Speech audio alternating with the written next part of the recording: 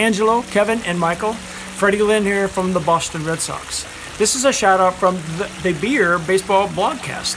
Congratulations on your 52-week straight YouTube show about craft beer and baseball. Does that mean when you're doing the podcast, you're drinking beer? That must make for a great show. That's why you're on 52 straight weeks. I guess Kevin met me as a kid at a show and bumped into my wife with a bat. Really? Like, want something like this? Did she sign up for you? I guess you're still taking a ribbing for that. Speaking of bats, I wanted to show you a bat, Kevin.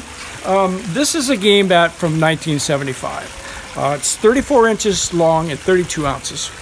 So this is not what I used before I got to the big leagues.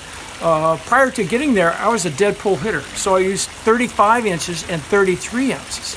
So I basically got that big piece of lumber moving and I pulled everything. I didn't care about hitting the ball to left or center. But when I got to Fenway Park, I saw that green monster. So wait a minute, I need to be able to hit the ball over there. And this piece of lumber, I can't wheel this direction. So what I did is I went to this bat. This is 34 inches and 32 ounces. And I basically took an inch off and an ounce off, which adds up to 2 ounces. And that doesn't sound like a lot, but it really is. And it allowed me to take those balls inside and hit them off the green monster, whereas I couldn't do that with that bat before. Little tip for you.